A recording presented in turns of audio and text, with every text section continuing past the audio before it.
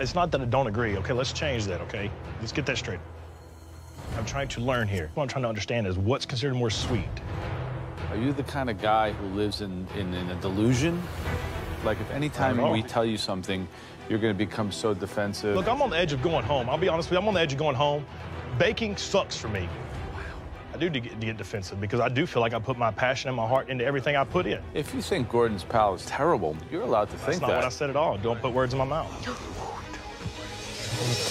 I'm trying my damnedest. All I do is get hammered. All you do is interrupt me when I'm talking to you, and you sound ignorant, Cutter. In your opinion, who should we send home? In my opinion, for what you're looking for in a true master chef, I think you should send Leslie home.